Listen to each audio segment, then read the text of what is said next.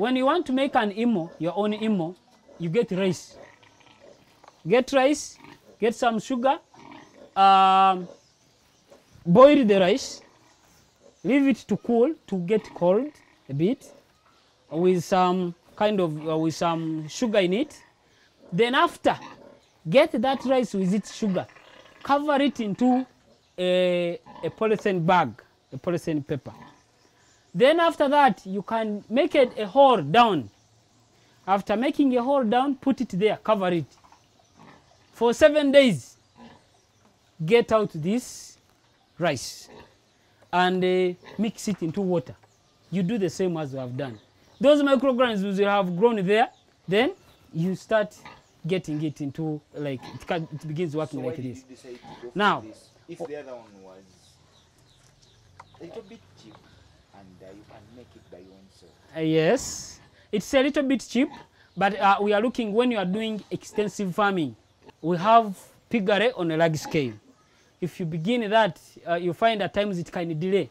Waiting for 7 days, when you want to work on one structure, it may take some time. So we resorted to this one, which is a bit cheaper. But when we don't have it, we have the skills. We do make ours to make sure that our imo is maintained. Pigs which were kept in concrete made structures with cement and the like, they were too expensive. And for me, when I'm beginning a venture, I make sure I look at where I put in a little, but get a lot. Like imo structures you are seeing. These imo structures, you have to dig a pit down 3 feet. Then you have to pour in this sawdust. You can go from where they are plumbing, they are doing lumbering. You can access these ones. Then you pour it up to 2 feet of that pitch. Now the 1 foot that remains on top, you preserve it to be covered by this trough. So this trough is seated on a firm ground. It is not part of the ditch of the 3 feet. It is just on top where you put your trough for feeds and a trough for collecting this leaking water from the pig that you cannot take. This also makes it hygienic.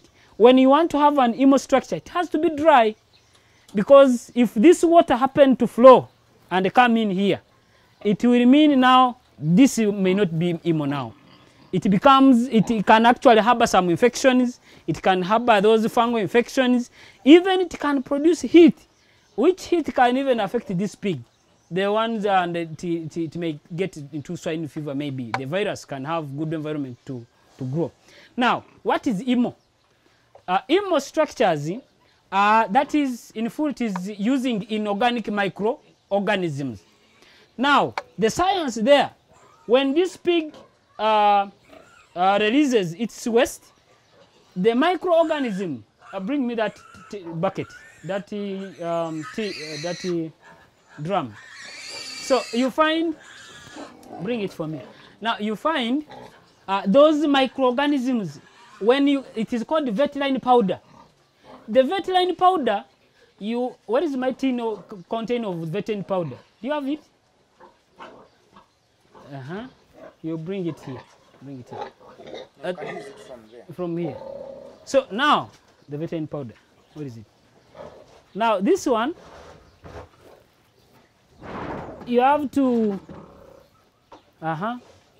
this tin called vetiline powder. This vetiline powder, you get the powder from it and mix it into water.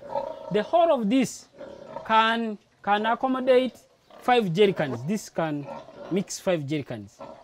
But you try to estimate, like this one we normally make of 2 jerry cans.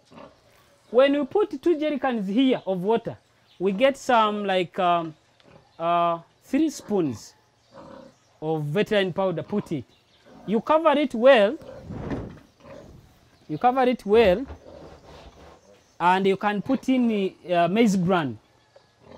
Now this maize bran acts as food for these microorganisms. So you have to leave it for a period of 4 to 7 days. From 4 to 7 days, microorganisms will have started growing. Then you get your water, this water. you will see it even having some microorganisms which have started growing. So when you just have to smash it into the structure, So these microorganisms will grow. After growing, this pig, as soon as it drops its waste, those microorganisms will have multiplied and they start eating on it. In 3 hours, you will not see the waste where it has gone. It becomes dust. It breaks it into dust. And that dust will keep on coming in for around 5 to 6 months. This dust will rise and you find it getting into soil. Then that is the time you are supposed to remove this sawdust and put into the farm. How much do you have to pour in there? This is actually, even if it is half a cup, it's enough of this water. Because there are a lot of microorganisms here. When you spray, you sprinkle around, there is a lot of microorganisms here. And after putting, they keep on multiplying. You don't have to put a lot. They will multiply themselves around. How often do you do that? This has to be, you have to add in every after 3 months, 3 to 4 months. You can even go to 4 months provided you keep your structures dry. So if you put in, it is dry, you go at 6, that's when you add in more.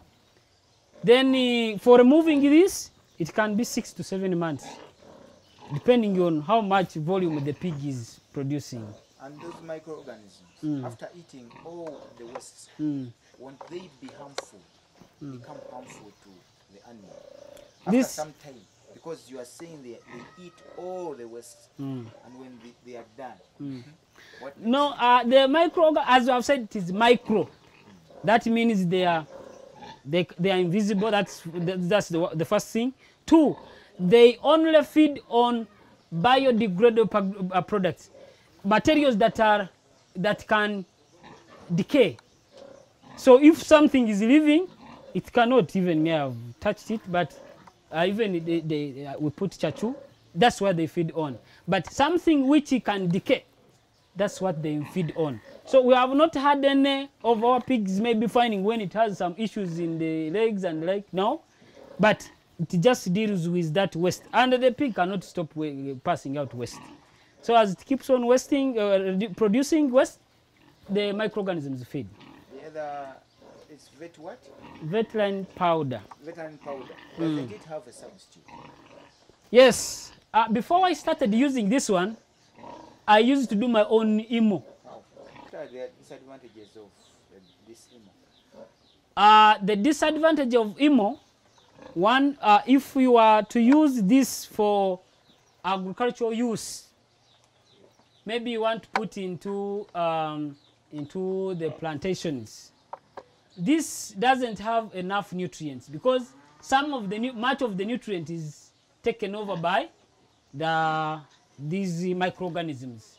So this may not be so nutritious to fertilize the ground. Also the disadvantage of it maybe it can be being expensive because now you have to put in some money to buy this, because this we get it at 40,000. So if somebody doesn't have money, it becomes hard to get this. But what we do, we make sure we teach these other people, the outgrowers. We move with the outgrowers in this business. So those who do not do this, we have always radio programs where we teach them how to make the other local ones, and then they start making these IMO projects. And actually many have gotten this breed of cambrath by getting their local pigs. We cross them with our male. Then they also get the same breed, and they have constructed these structures using the other local way of making IMO from that rice. And they're excelling. How many do you have on this farm? Currently, we have 78 old pigs. But of recent, we have just supplied our area MP, Dr. Emile Kugonza.